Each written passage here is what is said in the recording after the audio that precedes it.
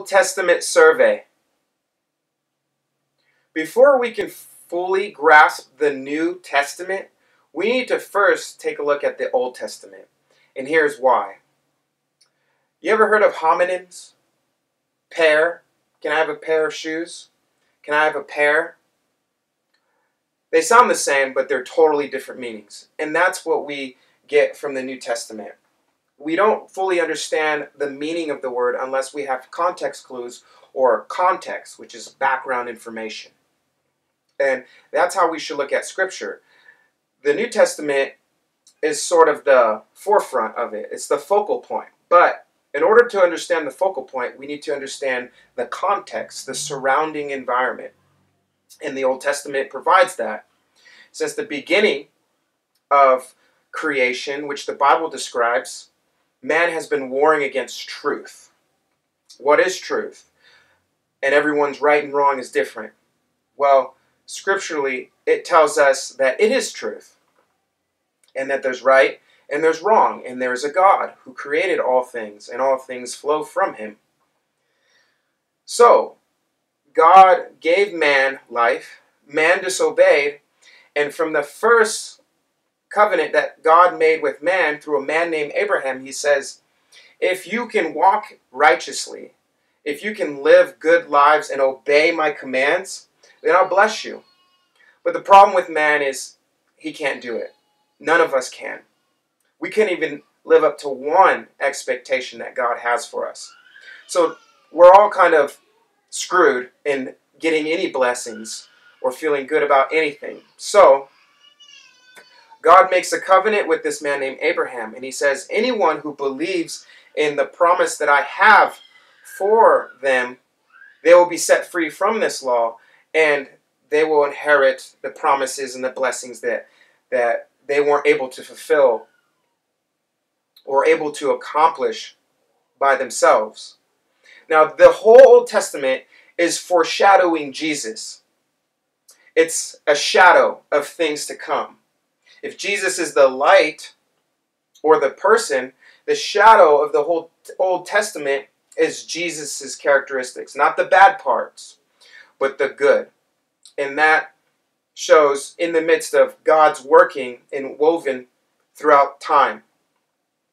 So he sets up man with this thing called the Torah, the 5 books of Moses, which is 600 and something laws, and we can't obey one.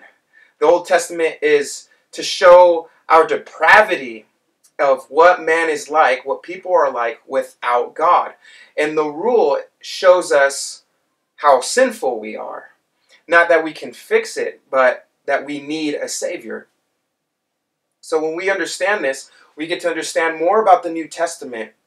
When we see Jesus, we get to understand who God is, what he's like, and what truth actually looks like. Many prophets, many kings have tried to live their life holy and unblemished and in the right workings, living their life according to God's purpose, and some have succeeded by his Spirit. Most have not. And I mean most. Even today we struggle. So we must first understand who God is. Is this true? And we can look at the Bible as being the only source of information. Over the course of 1,500 years, no other book has been written that long, with 40 different authors who most of them have probably never met each other. Most of them have never met each other. Not to mention that they were written by different people with different occupations. Some were kings, some were slaves and servants, and some were even prostitutes and murderers.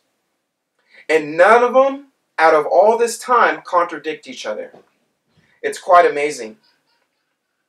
The Bible describes many unique aspects of God having a role in humanity as he still had then, as he still has now. So what does that mean to you? Well, it means this. If you believe this true, and all the evidence points towards this Bible as being true, the Bible has the most evidence over anything that you can find evidence to even creation, even everything, pointing towards the facts that Jesus was a real person. These kings existed. These nations existed. These places exist. No other book or religion can prove that. It is also the only religion that stretches furthest back in time, as far as the Jewish culture is concerned, or any culture. No other culture has sacred text, or the Greeks don't have it. The Romans didn't have anything, and there's nothing that dates further back than these writings, which are called the Dead Sea Scrolls. So it's quite amazing when we get to really peel back the layer behind the New Testament and how it all came about, all the different translations that we have. And this helps us not to only understand more foundational aspects of our faith, but it helps us to understand who our God is and what He's like and why we're here.